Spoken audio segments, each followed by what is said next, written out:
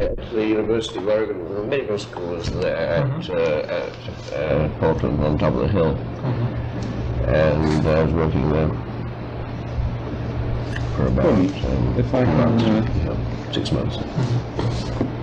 If I can begin the proceedings, Paul has suggested quite rightly a brief introduction. If we could just go around and ask people to give a small flavor of who we That's are. not a good idea. May we make you the exception, or the last at least? Well, I'm not going to say anything very much, but you carry on, please. Fine. If I can start with just a sort of meta comment that I'm hard of hearing, and there's the fan there, and I picked up already that the tone of this group is going to be low voices. So. Well, I don't know about that. Thank you. I'm still trying to speak out. I can kill the fan if That was a helps. pleasure. It might be easier if I can we kill the move. fan if the fan alone helps. It may be most It of the would air help if you turned conditioning. it off, but if it's going to make everybody, suffer from the heat. Primary source. Yeah, the air conditioning Yeah. is the main thing. If the fan So if you, if I interrupt and make you ask you to talk louder. It's going to be the end of us all. Right. Would you just That's a little better. And just let us be know. If I don't hear, I'll remind Yeah, be you. persistent and it'll get us Okay. entrained. It may take an hour. If you don't hear, Deborah, please say so. Thanks. You may regret that. That's all right. I won't mind I don't regretting think it. so at all. Deborah, Okay. why don't we ask you to start with a brief... At least this way, I'll hear the first one. Okay, I'm Deborah Tannen, and I'm on the faculty of the linguistics department at Georgetown. As we were just discussing, my training is in linguistics at Berkeley, which means, as I just said, that I got a PhD in linguistics without ever reading a word that Chomsky wrote. I don't know if that means anything to any of you, but anyway. I didn't know that was possible. Pardon? I didn't know that was possible. It's possible, and it happened. Well, I read a little of it later on my own, but it's very possible. The areas of my research have been discourse analysis would be the general heading, and it has included conversational analysis, specifically the study of conversational style. So cross-cultural communication, which in a lot of my research has been New York compared to California. So cross-cultural doesn't have to be It's cross-continental. right. So any ethnic, social, regional differences in conversational style. But conversational style, as I define it, doesn't mean frivolous talking with style, but it's the very bedrock of talk. How you get meaning and give meaning in talk, and I use Bateson's. I've relied a lot on Bateson's theories in that. The message and the meta-message, which for us comes down to what paralinguistic features I use to signal the meta-message. Okay, so my research has been more or less like that, and I've specifically also, in addition to these cross-cultural studies, done work with doctor-patient communication, and recently also spoken and written language, the comparison of that. So that's what I do. Jeffrey? I'm Jeff Nickel. I'm a physicist, although I did read some of Chomsky before I got my PhD in physics. My primary activity as a physicist has been in cosmology, solid-state physics, although I have been interested for some time in curriculum development, educational policy, and the like. And I suppose that is sufficient. And you are here. And I am here as a part of the noble enterprise on the top of the museum. My name is John Falk, and I'm with the Smithsonian Institution at their Chesapeake Bay Center for Environmental Studies, a little known refuge out on the Chesapeake Bay, about 30 miles due east of here. And I have joint interest and sometimes even joint expertise in both biology and education. And I do research in both. Specifically relative to education, I've been real interested in learning outside of schools, in places like museums, but not necessarily exclusively.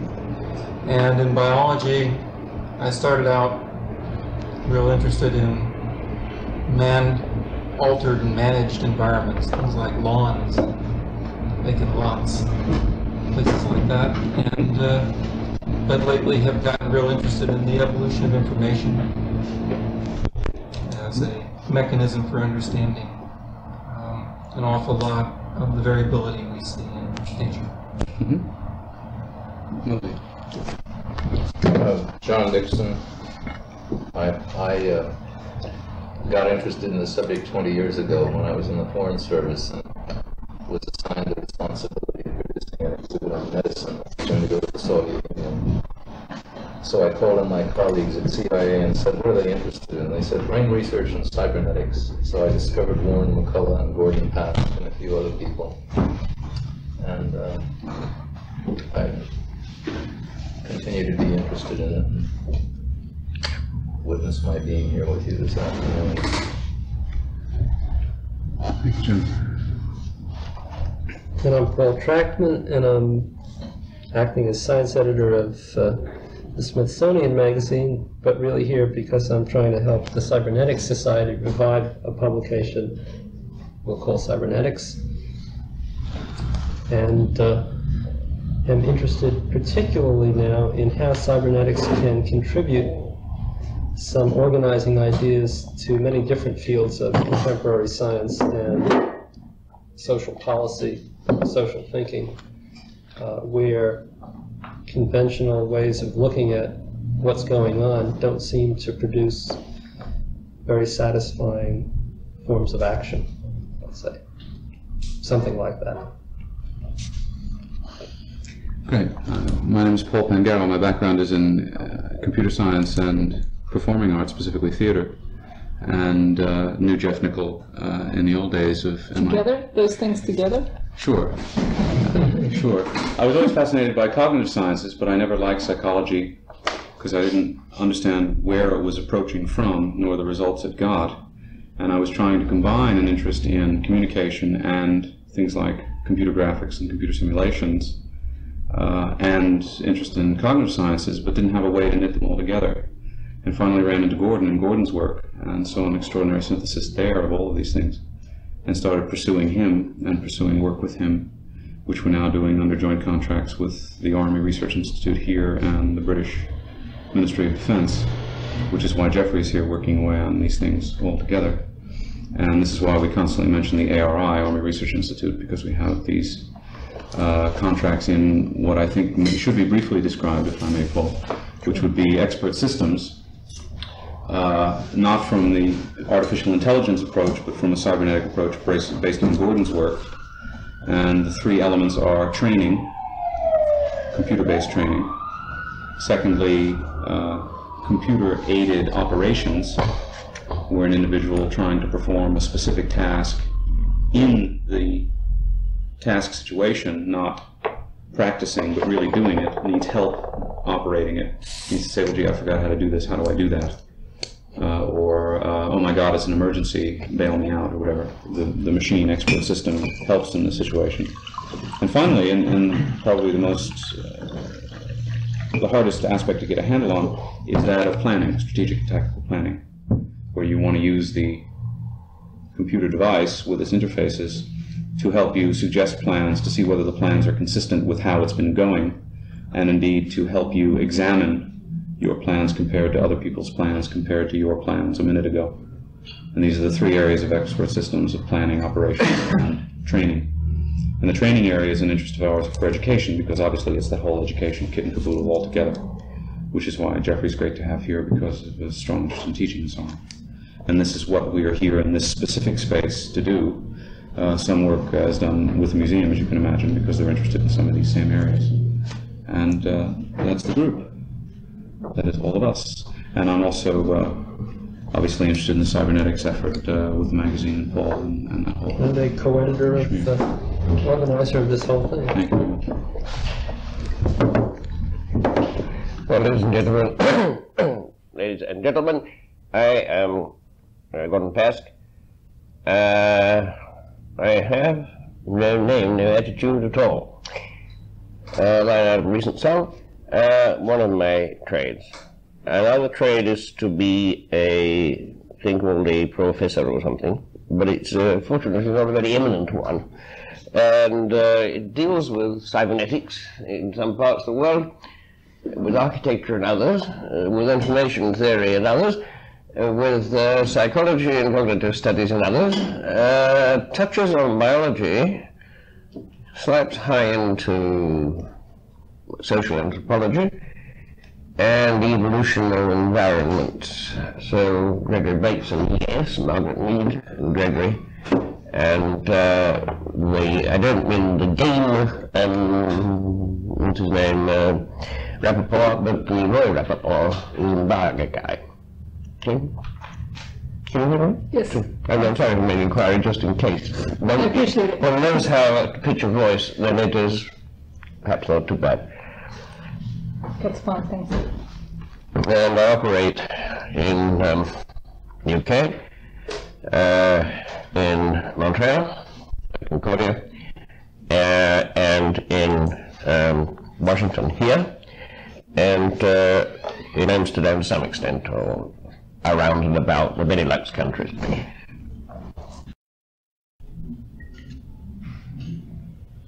Well, good. Fine. Shall we, I'll be glad to make an initial proposition. Yes, I think you should. The initial proposition is this seems like a very good group for what we wanted to do, which is invite out of Gordon and his work some ways of describing what his work is about that would be more accessible and have more obvious relevance to the work of many other people who have not previously encountered it. I think that seems like a good goal. That's personally of interest to me, and I think to most of the people here, but maybe extensible way beyond the room. And so I have no particular plan as to how that could happen best, and I think that each of us might have at it and suggest a format. I can make my suggestion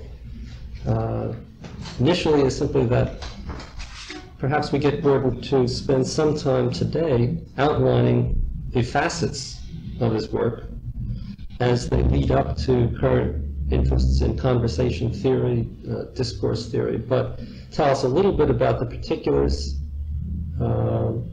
as you, Gordon, see the pieces of relevance, so that we can understand what you've been doing as well as what you're thinking now, or what you've been doing that has led you to think what you're thinking, and maybe then we can interact with that as you go along. Yes, of course. I mean, I hope you do, because otherwise it'll go on at impolite length and impolite repetition. So please let it be a seminar, not a spiel, even though it sounds like a spiel. It's not intended to be. Let me just add to that I have read some of your papers with great care, and I've heard you talk before. Some of the people here have not read any of your papers or met you before, but that since I'm not formally trained, just speaking for myself, in some of the fields that you have developed a good deal of expertise in, I personally find it very much easier to understand what you say when I hear you tell stories. And I haven't heard you tell very many stories about your research or your experiences in research. And so to the extent that I can encourage you to tell us something about what you have done in a given occasion here and a given occasion there that's led you to come up with the wonderful formalisms, I would be very much in favor of that. I love listening to stories. Okay. Stories are fine. I presume, but I say this with diffidence, was one thing I would like to have questioned by this group of people is the universality and validity of Newtonian maps, i.e. knot and string models of how things occur. So if I ask you in a historical sequence, it's obviously a nonsense question. That is how I believe you'd like it, though. I don't know. I don't. Well, I'm not asking for. I mean, roughly historical sequence. I mean, it could come as a. I have no predilection for historical sequence. I think that my invitation to you is to put it in any sequence you would like. Once upon a time, whatever time is, I I was in showbiz as a professional. I was not in it in a very elaborate sense. I ran cabarets called late night revues. This is after I had finished playing at schoolboys and had finished playing at mining engineers. And at that stage I also commuted back and forth in Cambridge and was there interested in both the natural sciences and moral sciences. So I got a flavour, a touch of both. And I was known as an inventor. During the war I was responsible for inventing a most lethal weapon, which I believe was manufactured with some hazard. At any rate, it blew up a laboratory at the school.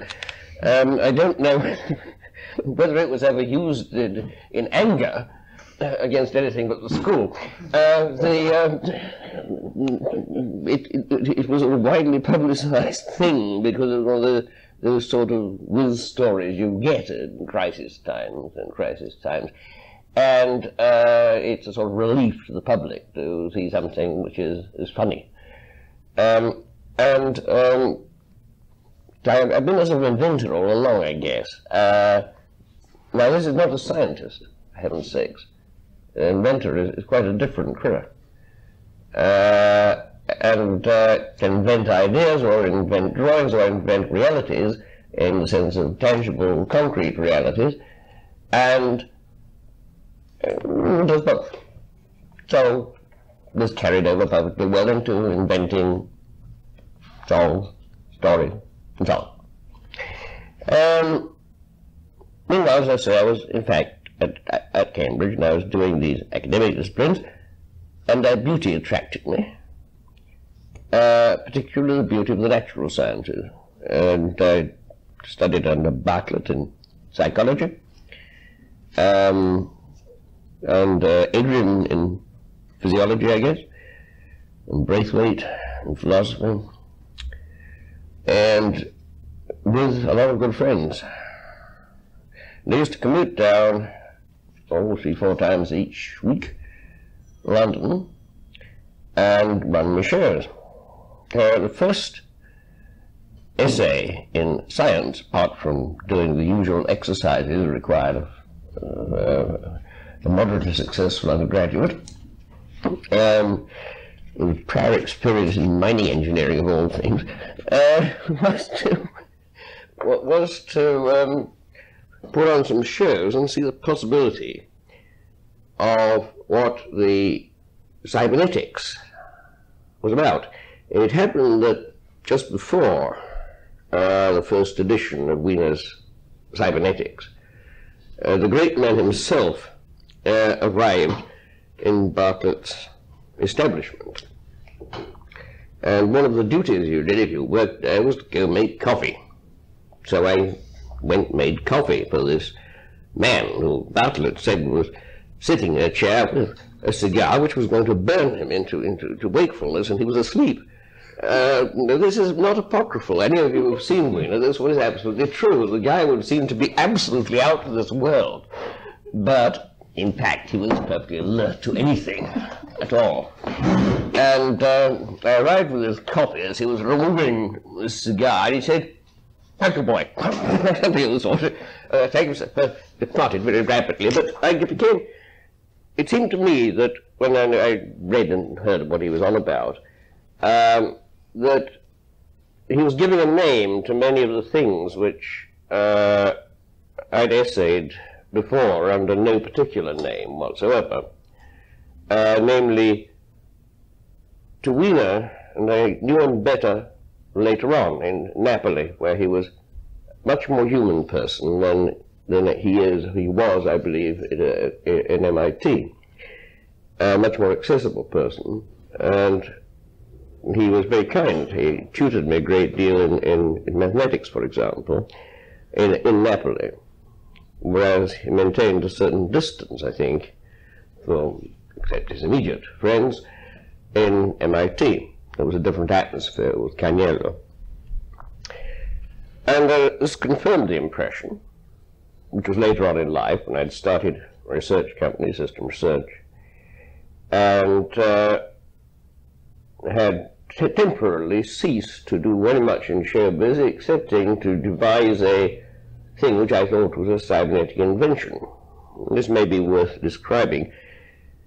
Bobby McKinnon Wood, my partner, and I toured this gadget around. In fact, eventually we toured one and had one installation in London. Superficially, it looked like a light show. You played music and some lights went on and off and so on. In fact, it wasn't quite so stupid as that. It wasn't just like an electric apple or its later modifications. It was a device for learning about variation on the part of a musician. And the test for this was to do what in those days was quite difficult, to obtain a piece of magnetical tape and a loop of it. Just when tape recorders, you know, there was one Grundig machine, I think, out, and some very expensive reel-to-reel recorders that always spewed the contents across the floor. And you had to run them at 12 inches a second or something, or 7.5 times 2, 7 3/4 times 2, whatever that is, for 15 inches a second to get a decent quality.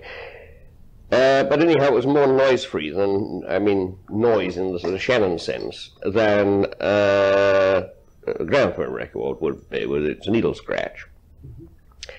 And there weren't yet any long-playing records. Those are a modern invention. Records were things you sat on and they broke rather than bent. And it was tested by taking Victor Sylvester, who is a particularly rhythmic, old-style, well, moderately old-style, nowadays I guess old-style, ballroom dance band, and taking a repeat of Victor Sylvester on a tape and playing this darn thing into the machine and tuning it up until such moment as it gave zero output. Okay? And that was a test of the thing. It then reacted to various features rather like Gary Letwin's much more recent and much more beautiful and much more well thought out model of the amphibian eye, or for that matter, the amphibian nose. It looked at attributes, but just like some of the amphibia do, I believe, and I inquire here, it could tune its filters as well. So it had a bug detector, but not only could it vary the threshold of the bug detector, it could change the velocity and motion of the bug it had. Well, it's detected things like rhythm, attack, pitch, various sorts. Can I draw you out on that? Sure. You're saying that you have a machine, and the machine has a number of different features that it can look at. Yeah. For example, one aspect of the machine might be looking at its rhythm. Mm-hmm. Another aspect might be looking at pitch, and so on. Yeah. Now, within one given feature, let's take the rhythm feature. It's listening to the rhythm, and it begins actually to anticipate. It scans the intervals, so it hooks on, syncs on. It was based on a slightly earlier invention called the musical piano, which had the only interesting part about which simply piano roll cutter, was that it keyed in to a metronome. So instead of having to play to a metronome in order to get musical notation out of a keyboard, the metronome adapted to the pianist, and it was meant for dance band scoring. Right. Now that was an earlier thing, but that was earlier, yeah. It was adapted but here it's the same way, same sort of adaptation, in fact. Right. But here, what it was trying to do was look at the rhythm, Yeah. the rhythm that was going on, Sure. and in fact to measure the variation of the rhythm Yeah. in the course of play. Yeah, from the norm, it had to take a punctuation point. Now, in a frequency domain, it, for example, would be looking at the repetition in, say, just the high frequency band. Yeah, just or 8 kc to 9 kc or 5 kc to 4 kc or whatever, but it would adapt the filter with the band pass about 1 kc up and down the frequency range. So hang on, that's a different aspect of it. Yeah. So the first aspect is to look at each attribute, Yeah. say a rhythm and say a particular range of frequency, Sure. and to try and anticipate how much of that you're getting. Can I put it that way? Mhm. And what would the machine do in response to how much it got? It would modulate eventually. First of all, it did its own search. This is the first thing it did internally, and it's important to note that.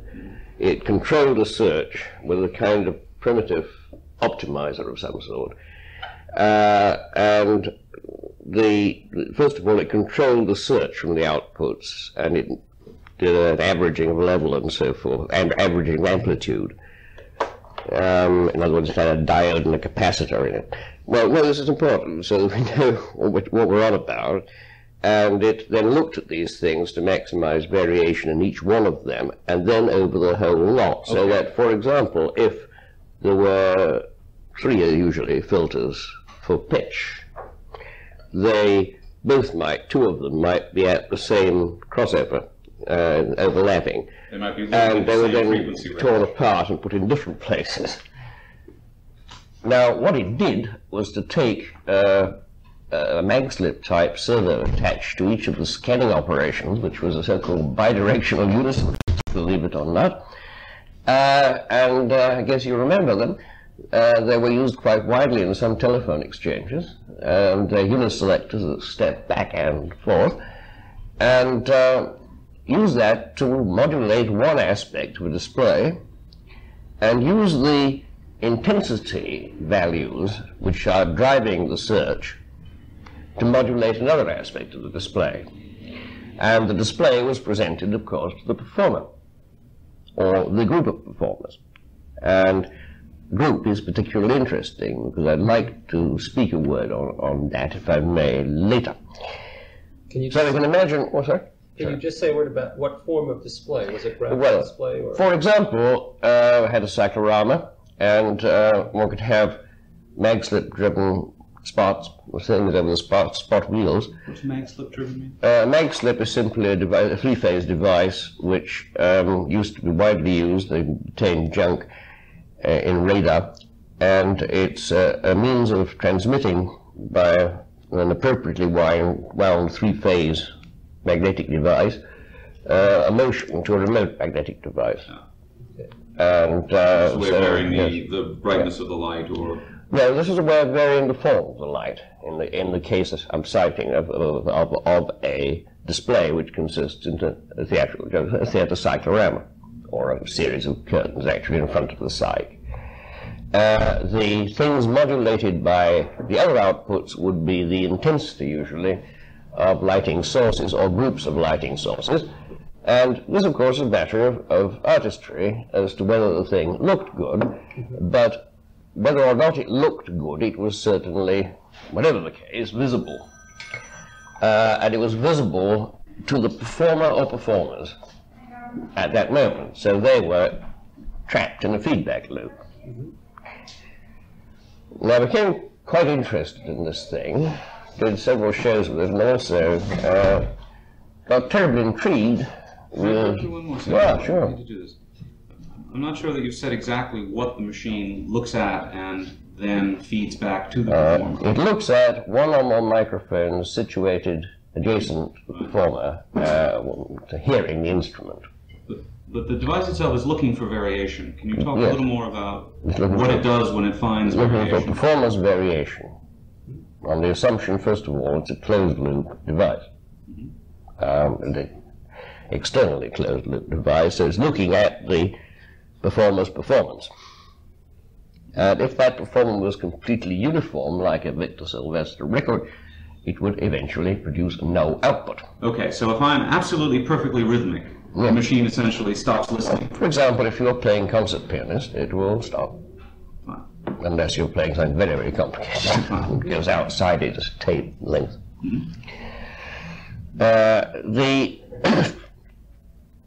And it would do if you repetitively banged a piano or a chord or a drum or whatever.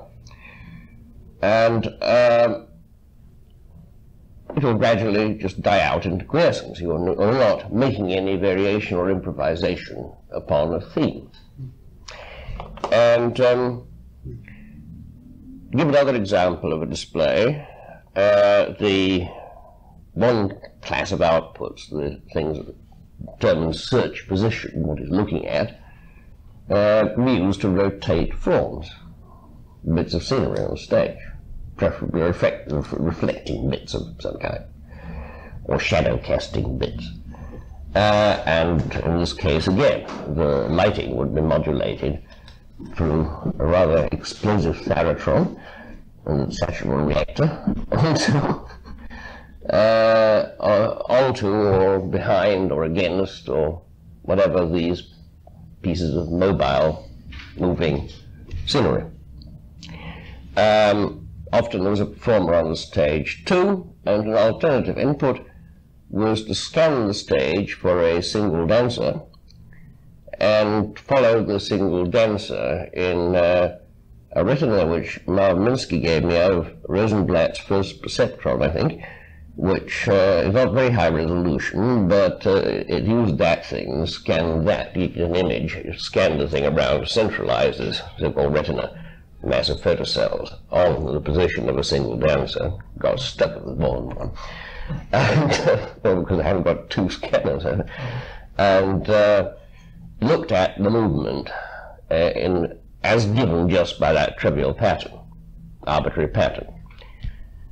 Now, in either case, in either type of display or either type of input, the machine was essentially doing the same thing, looking for variation.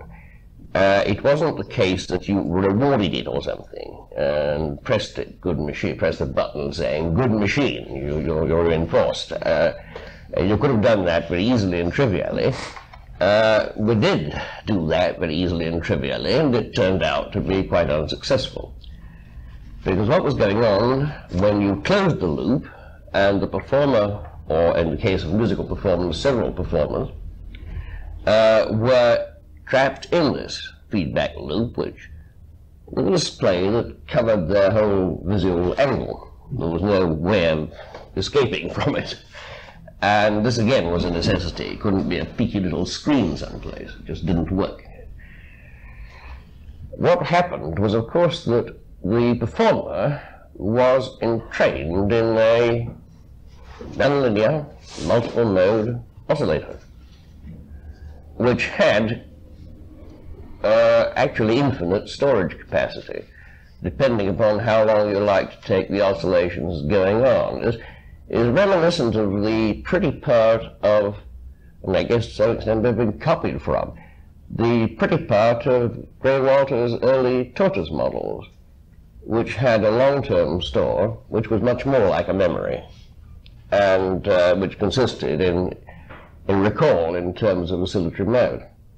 And so it's dangerous now, having completed the loop, to talk about input to the machine or output from the machine.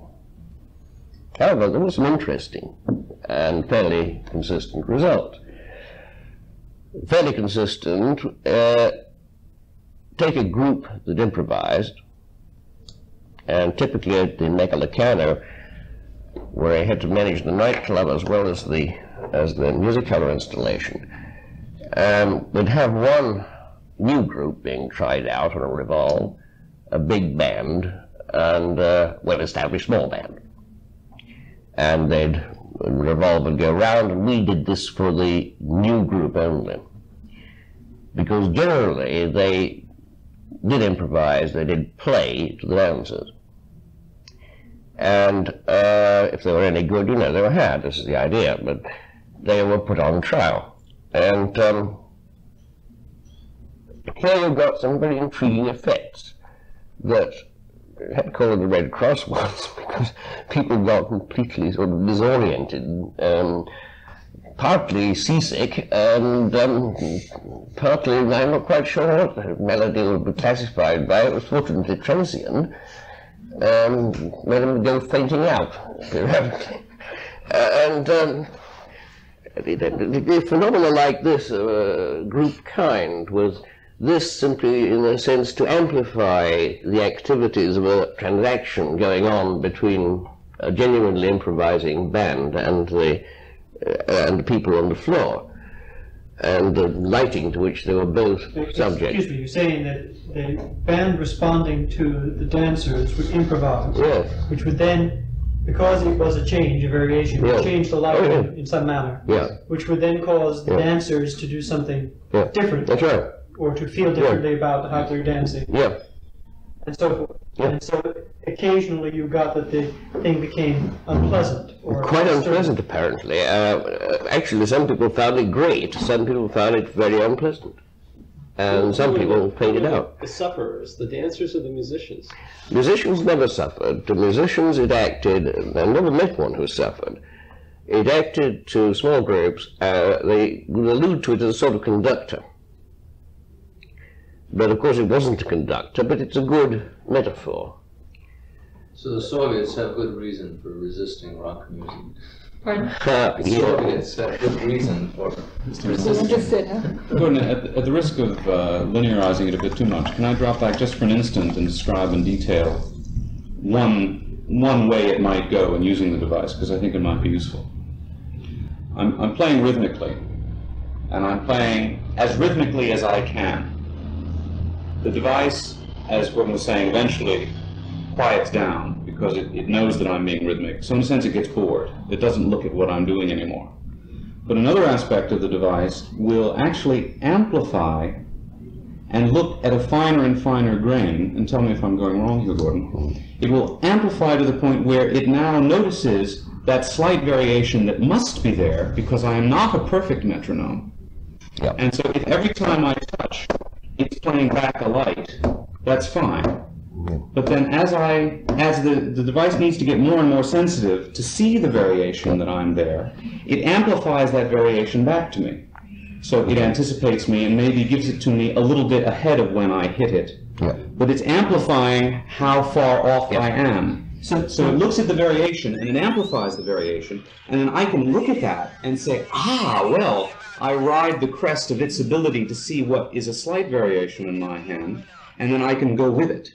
So the machine, if you were endeavoring to be perfectly rhythmical, would eventually become quiescent and would again become It would actually, the only reason it would eventually become quiescent was, of course, that it had a lower level of both of duration and of noise in the system. But it could adjust but until such moments it reached that, it would do exactly as Paul says. There are a couple of things going on. One is the amplification of this, is a gain control. Excuse me, I still don't understand. If you were endeavoring to be perfectly regular, its activity would begin to cease, and then it would seek. It would seek to amplify the gain. So if I was just observing that the lights were doing something or not, they would be doing something for a while it established what my regularity was. Then the activity of the lights would diminish because it was assessing me as regular. In the meantime, it would be changing its gain, looking for variation, and therefore its activity would begin to increase. Right. Sure. All right. Now there's another thing going on. What do you mean by, in your model, of reaching a stage where, as a performer, you would go with it? Well, see, if I'm sitting there and I'm doing something and I am a little bit off, I may not really notice it. But if the device amplifies that little bit to more, such that I see it, then maybe I go with it and I slow down more, or I speed up more. In other words, listen to it and try to become more regular. Perhaps, or indeed, or the other way. Okay. But the thing is that what it's doing is it's pointing out to me things that I can't detect until it does, and then I go with it, and I think that's how it traps you in. The other thing that it does, and the other aspect we haven't really talked about much, although Gordon implied it in one of his earlier sentences, is if it doesn't have enough gain to find enough variation, and the rhythm thing, it's easy to understand how it could pretty much always find variation. But in terms of pitch, let's say you have a lot of high frequency stuff, you know, because its filter is always looking at the high frequency, then it probably will get bored. Well, then it stops looking at the high frequency, and it brings its filter down into the lower frequencies, again looking for variation. And when it finds the variation, it then amplifies the response. What seems crucial about what you're saying is that it shifts from reflecting your variation to affecting it, shaping it. Absolutely. It's self-reflection of what you think you are, but amplification of how you deviate from your image of what you are is the idea. That is the idea behind it. So it's not exactly an other referent, because it becomes part of your own self-reference system, but it's acting like a sort of Gedanken other referent in a dialogue. It makes me think of the kinds of behavioral modification of the MRI cell, you know the people in Stanford brief therapy, that is totally based, I think, on Bateson's theories of groups. That you know find a social schizophrenia closed system, you find someone doing some behavior that's not productive. So rather than trying to change the behavior, you reinforce them for doing what they don't know they're doing, but you reframe it, and then they start thinking, "Oh, I'm doing that," and start doing it. Yes. It's the same thing. Yes. I think Gregory would have agreed that this is. I don't like this word "have." I think Gregory would agree. I would have agreed. I said, "Guy is dead, unfortunately," but I don't like this notion "have agreed." I don't like the past tense. And it did agree, in fact, does agree, I imagine still, that it was very much doing what he does in double bind theory, of that matter, Ronnie Lang does in his IPM type theory, the theory behind the IPM.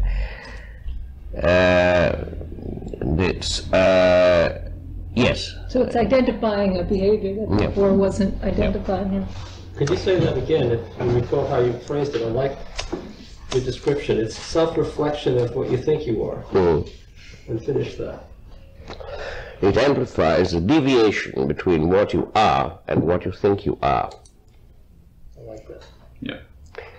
And I might add, of course, there are two limits to this, that because the poor thing is only machinery, one thing, namely, no variation counts as null, and one special case of no variation is nothing. Yes. You stop playing.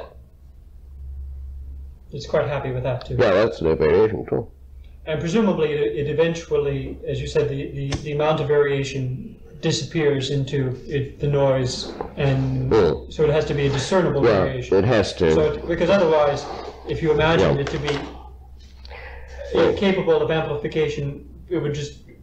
Well, it would be infinite rather than... And it would also drive... It would trying to be regular. It would genuinely... drive you mad, because you cannot... If it could notice variations in a microsecond, but you could not modulate your own activity within that, it would be continually driving you off of what you were doing, because it would be trying to say go faster, and you would be going, you go too much faster, it would say go slower. Yeah, it wouldn't really work. That's why I think you need this variable gain. Yes, but the gain had better stop. I mean, or disappear into noise. Or else it would become something that you could not ever keep it null, because it would be nuisance. Can I ask? Well, technical answer would just put a cut-off point at the usual ambient noise level of the environment. And then it would accept that amount of variation. But then take it not as variation. Now, what would happen to the machine after it had gotten to where it was limited in that sense? That is to say, the amount of variation present was not discernible. What does it then do? It just accepts that. But you said that every time it found no variation, it punted. When it finds no variation, when it finds nothing, which is a fortiori variation.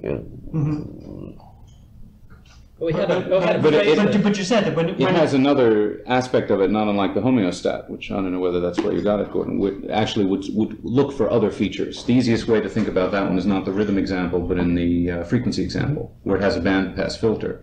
And if it's looking at high frequency and it finds no variation, it finds continuous high frequency, then it would shift and it would look elsewhere for what more would the rhythm variety. one do when it ceased, and when it could no longer change its gain? There's a funny thing about this machine, though, that comes in the two languages that I've just heard, that one of which seems acceptable to the group, and I think the two different things going on. One is, from your description of especially in the frequency case, it sounds like what this machine wants to do, if we can talk about that, is search out variation and continue to find it when it doesn't find it. On the other hand, you were talking about a moment ago the machine coming to the case of nothing and stopping and being happy with that. I thought that was a funny word. Well, if the machine if the performer is a portion of it, the question is, for example, what if I put a performer in there and he decides he could have different things he wants to do. He could try to make the machine produce the most violent of light shows. at which point he tries to be as irregular as possible. And then it doesn't really matter how the machine, when the machine decides there isn't any variation, because the performer is trying to be as erratic as possible. And so presumably the machine never has to shift. The learning process, Joan Perry, who was our musical director, was adept amongst other people, but she chiefly because she went around with the touring show, at training the machine to get it to do whatever she liked. She could modulate her performance to produce a light performance. Yeah, even with a strange display put up. Yeah, well that would be the case. I mean, the question is, let's suppose that you took a simple task of training the machine, is you just don't want it to do anything. Now you could make it not do anything by being totally quiet. Yes. But the question is, let's suppose you require that you make a performance, that is to say you are producing sound, that someone else agrees that you are playing, that it's audible, you're doing something. But you want